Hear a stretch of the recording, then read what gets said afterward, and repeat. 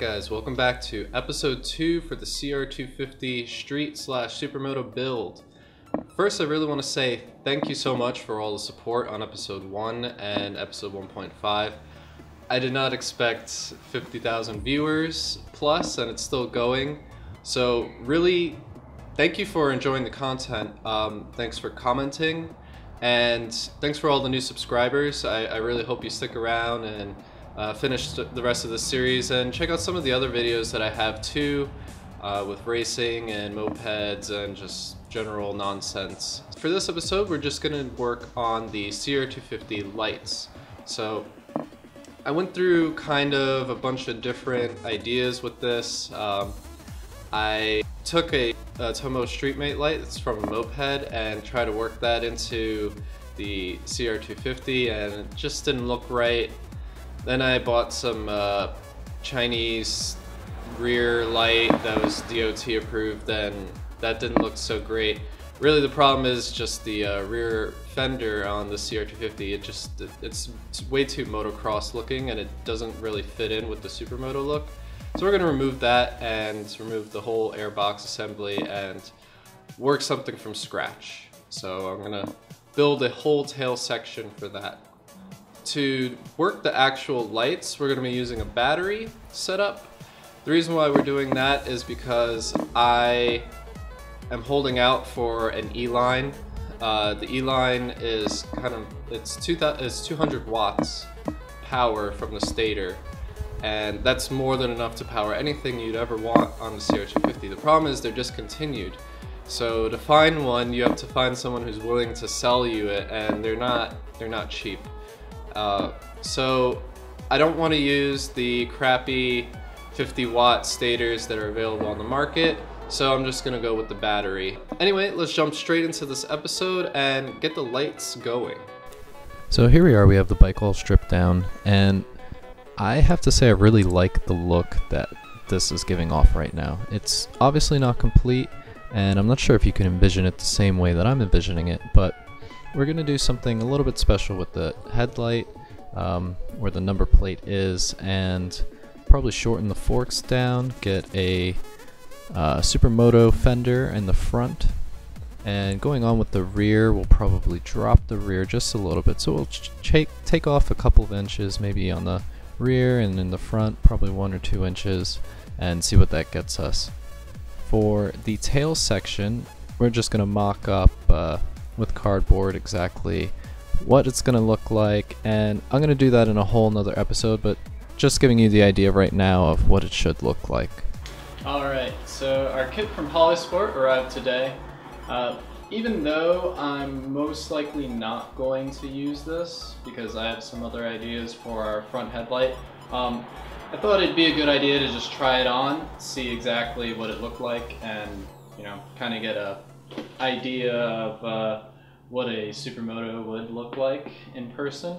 Basically, if the headlight assembly that I'm thinking of doesn't work out, we're going to use this. So that's pretty much our option.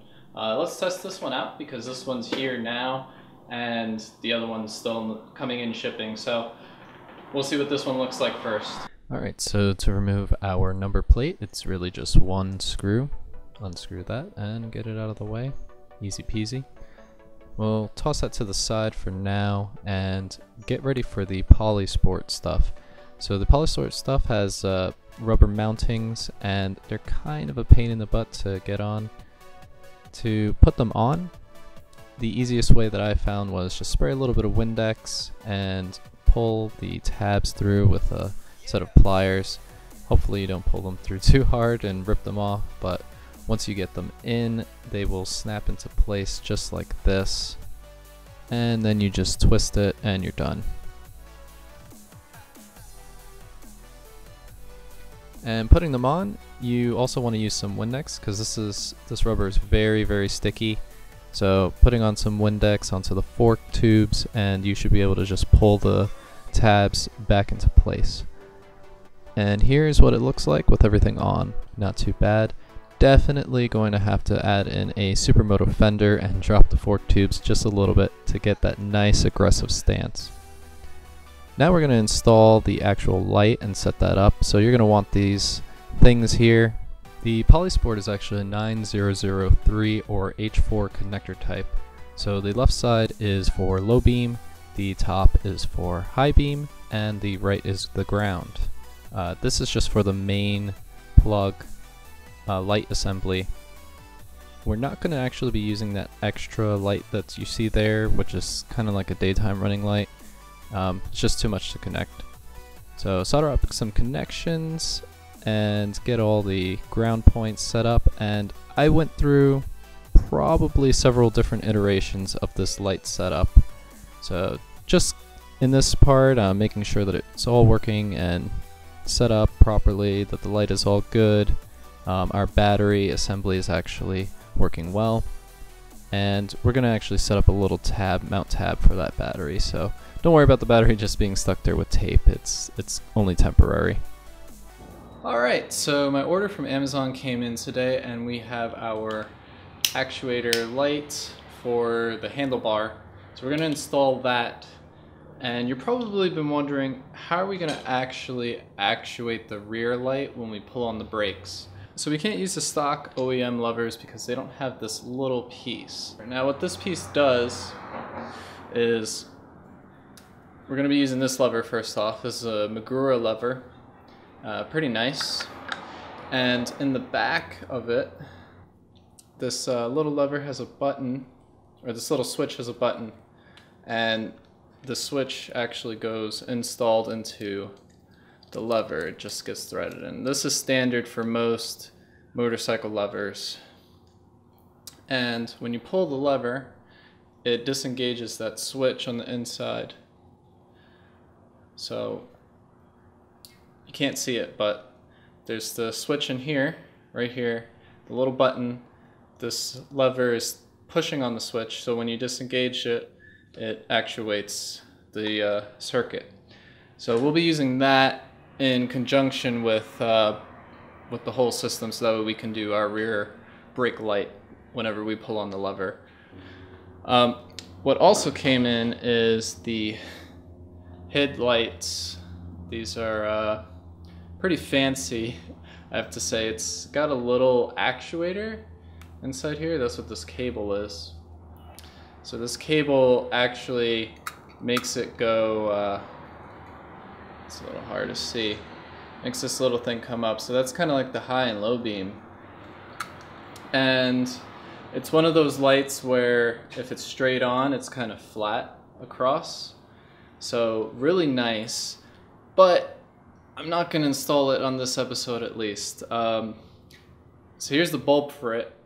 And the reason why I'm not installing... So blah blah blah. What it really boiled down to is the fact that I didn't realize that I needed a ballast for HID lights, and that's really all it is. I just didn't order one. We'll go through that in another episode, install the HID lights or the headlights, and get something super fancy going on, but for now we're just going to keep with the Polysport fairing.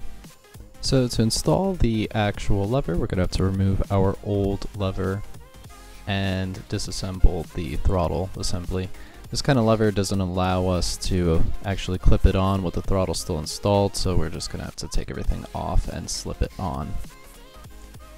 And for the switch, I'm going to install that on the left side of the bike, on the left handlebar, and move everything else over and tape everything up, zip tie it together, make sure it's nice and neat. So I went to my local motorcycle shop and asked them about what we can do for the rear brake light using the rear brake lever. So they sent me one of these things. This is a banjo bolt replacement, and what that is the part that connects the actual tube for the brake fluid to go through. That bolt that holds it together inside of the master cylinder, this gets replaced with this. And when you push on the brake lever, the actual this actually triggers the switch inside of the banjo bolt. So it's pretty nifty. You have to make sure that you find one that actually fits your master cylinder. And this one, for the Nissan brakes, it is a M10 with 1.25 pitch. For something like a Brembo or even the Magruder levers that we're using for the front brake, that's a 10mm by 1mm pitch. So just be aware of that. In hindsight, we could use two of these, one for the stock front brake and one for the rear brake, the stock rear brake. But I'm gonna continue using the Magruder lever front brake because I kind of like that one a little bit better than the stock OEM Honda or Nissan brake master cylinder. Okay, so the wiring for the CR250 is fairly completed. Now, one final time, I know I keep repeating myself, but this is just a mock-up. There are some things that I did here that I wouldn't 100% recommend, but I'm gonna roll with it for right now, and you guys kind of just get the idea off of it. If you're wiring an ignition stator, which has the light coil and such, the process is pretty much the same. The only difference is I'm using a battery instead of wiring it straight to the stator. So our light, this is the red for the rear light, comes out for the brighter, like when you brake.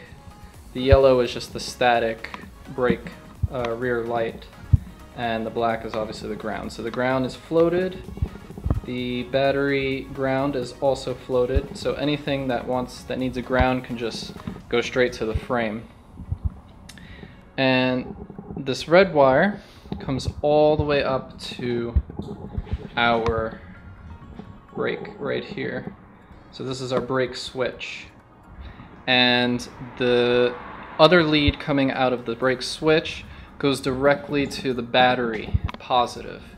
Now I put it this way so that way in case I don't turn on the lights, or if something else fails in the light switch system, the light switch being this, I can still have my brake light working. So this is always on as long as something in the lead coming straight out of the battery doesn't mess up, or the ground doesn't mess up. So that's always on. Now what's coming straight out from the battery, so the battery wire this is all going through the frame underneath the tank. So the battery wire is connected to the light switch. The light switch then comes back out over here to this black wire, and that black wire is going into the high beam of the front light and is also split, and that splitting is for just the static rear light. So those two are in parallel, the high beam for the front and the rear static light. So let's turn it on, and you can see that that is all connected. And if we still actuate our rear brake light, it's all good. So exactly how I want it. The only thing I would change about this system is, one, I'm using all black wires, and I did that because I personally don't want to have a colorful mess of wires just sticking out all over the place. Yes, you can wrap them, and I highly recommend that you do label your wires or color code them to make your life easier in the future, but this is me, this is my bike. But that's my recommendation. Color code or label your wires. Also, it's easier to get a wire connection circuit board. I don't know what they're called, but you can kind of like splice in and out of wires. I'll show a picture up here so you guys know what I'm talking about and I'm not going crazy.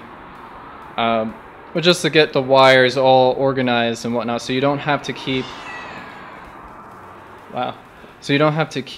disconnecting, soldering, all that stuff. You just get the wires as they are, and you can unscrew and screw them back in as you please. So let's check out the bike with everything all assembled and wrap up this episode. And there we have it. All of our lights are set up for the CR250. The rear's working just fine with the lights off, and the front's working just fine with the lights off, and they work just fine with the lights on. Our rear light statically is on and the front is off. So check out this cool little night shot that I did. You can kind of get a sense of how bright the lights are. They're not super bright, but good enough to get ourselves registered for the DMV in Arizona. If you have other recommendations and ideas for the CR250 or anything that you've done yourself, please leave a comment. Let me know. I'm really interested in seeing and hearing what you guys have to offer.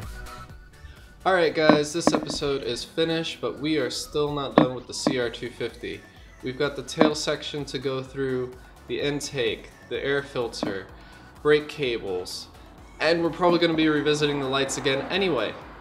So there's still a whole lot left to do on the bike, but I really hope you enjoyed this episode. Let me know what you guys think by sending me a comment. I read all your feedback and take it to heart, so give me some feedback, guys, and I'll see you guys in the next episode. We will be working on the tail section for sure.